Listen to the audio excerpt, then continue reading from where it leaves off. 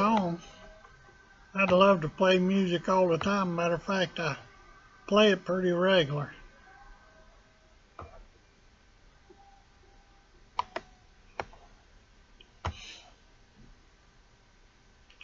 I play music all night long while I sleep. Behold, thy King cometh. Reading Matthew 21:5. Tell ye the daughter of Zion, behold, thy King cometh unto thee. I'm going to stop right there in that part of the verse because I want to talk about him coming unto us. In the third section that I want to preach this morning, behold, I come quickly. I think you'll probably remember me preaching a couple weeks ago about this. Behold, I come quickly. Matter of fact, I think it was last week. I just want to remind us of this because it's so important. He's coming again. Now, he came that first time to go into Jerusalem and let the church know he was there on business. And he died, paid the price for our salvation. And then he rose again. Then he went away again. And he ascended up into heaven. Revelation 3:22 and 12. Revelation 22:12. Sorry about that. And behold, I come quickly, and my reward is with me, to give every man according to his work shall be. I am Alpha and Omega, the beginning and the end, the first and the last. Blessed are they that do his commandments, that they may have a right to the tree of life, and may enter in through the gates into the city. And I saw in Revelation 10:1, and I saw another mighty angel come down from heaven, clothed with a cloud, with a rainbow upon his head. And his face was as it were the sun, and his feet as pillars of fire. And he had in his hand a little book open, and he set his right foot upon the sea, and his left foot upon the earth, and cried with a loud voice, as when a lion roareth. When he had cried, 7 thunders uttered their voices. Revelation 11:15. And the 7th angel sounded, and there were great voices in heaven saying, the kingdoms of this world are become the kingdoms of our Lord and of his Christ, and he shall reign forever and ever.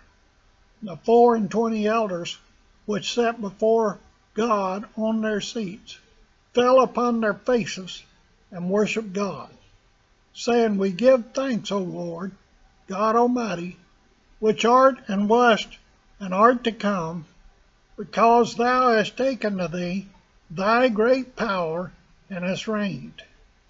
And the nations were angry, and thy wrath is come, and the time of the dead, that they should be judged, and that thou shouldest give reward unto thy servants the prophets, and to the saints, and them that fear thy name, small and great, and shouldest destroy them which destroy the earth. Behold, I come quickly. I want you to remember that I had to preach on this message in Madison. And God had told me that morning, said, you're preaching tonight, and here's the message I want you to preach. Behold, I come quickly, and my reward is with me. And I had never heard of preaching on a sermon on this. Never heard anybody preach about it. But God told me I was preaching it that night. And I studied, and I come up with some scriptures and backed up everything I was saying in the Word of God. Had no place planned on calling me to preach. About 6 o'clock that evening, I had my computer on my lap. I was at my brother's house because he always took me to church on Wednesday nights in Madison. This was in 2006. And I told him, I said, God told me I was preaching tonight. And he said, where? I said, I don't know. That's what he told me. About 6 o'clock that night, the pastor called him and said, got to ask you to preach for me tonight because I've got to go to the hospital. Somebody's over there with an emergency. And he turned around to me and said, are you ready? I said, yeah. Told you I was ready. And I preached this message.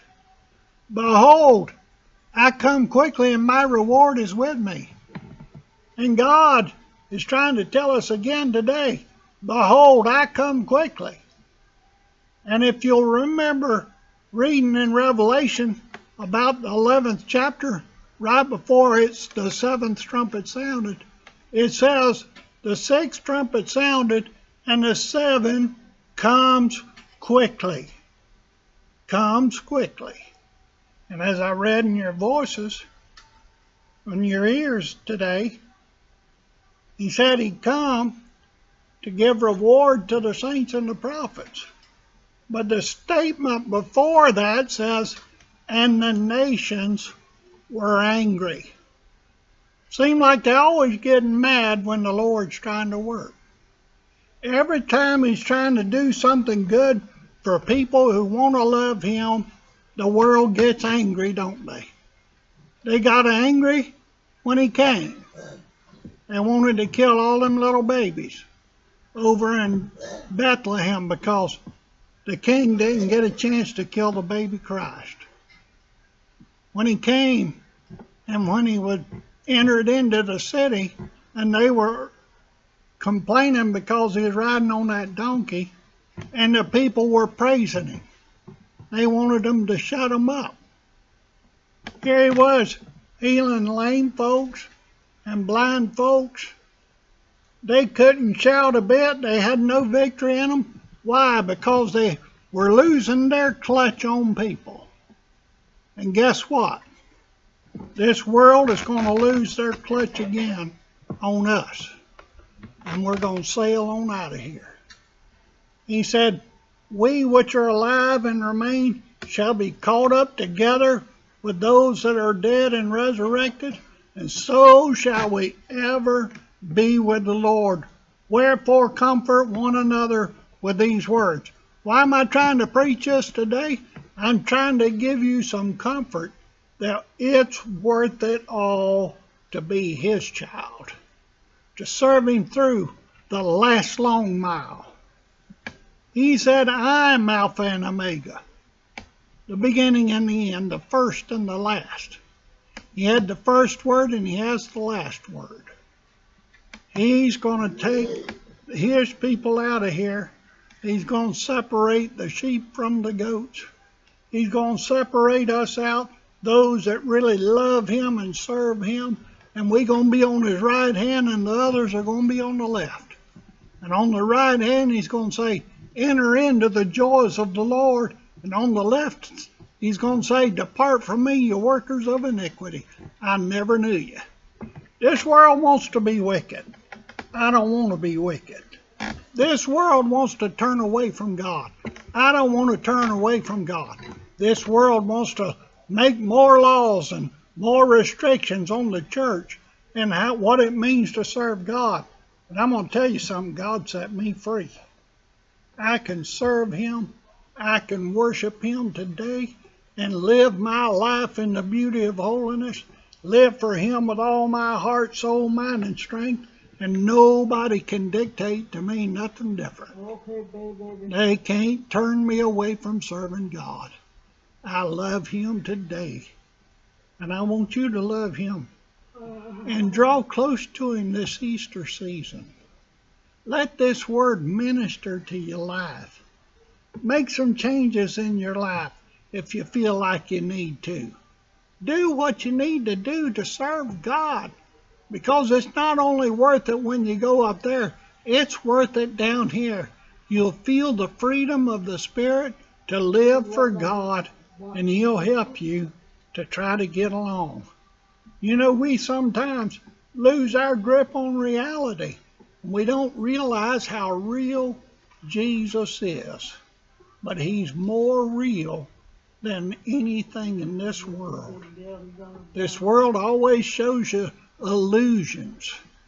If you're watching TV, He's showing you pictures of things. Pictures that they develop. You don't know if any of them's accurate or not. But let me tell you something. When you get a hold of God and He shows you Jesus and Him in your life, you'll know how real that is. That's more real than anything.